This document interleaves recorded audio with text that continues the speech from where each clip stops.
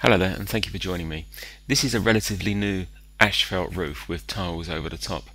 Problem being here is the amount of detail. Very difficult area to work in between the patio doors and the railings on the outside. And whoever dressed the asphalt obviously had a problem here. It's leaking.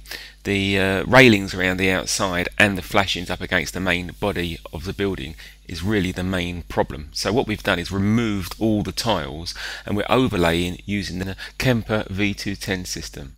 Now, as you can see, it's very difficult conditions here. It's not very wide, there's nowhere really to work, but this resin oozes everywhere, and we can get it in areas where you normally wouldn't be able to get other materials. This fleece has already been impregnated with the material, and we can ooze it up underneath the flashing quite easily. We can also get it around the legs of the railings. Kemper is what they call self-terminating, so you don't necessarily have to have a flashing over the top of it. And as you can see, the people who previously did it didn't put lead flashings around the top of the railings. In fact, the railing detail was very poor on this. So the Kemper system is sealed around the base of that railing very well.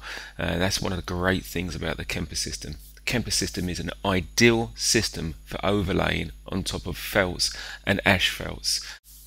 Well, as you can see here, we've finished this roof now, and we've replaced the tiles that originally came off, and we're just cleaning up the job, ready to leave site. If you'd like to discuss any of these roofing products with me, my name is Stephen Dickinson from London Flat Roofing.